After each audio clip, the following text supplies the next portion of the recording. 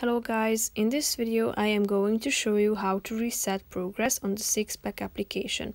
But first I just want to mention, don't forget to subscribe to my channel, because at 10,000 subscribers I am going to show you my whole YouTube revenue statistics and growth strategy, how to make money online. So let's jump into it.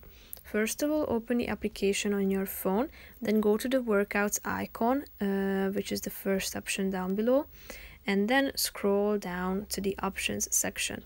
Then you need to click on setting, then go to the setting section and tap on reset progress.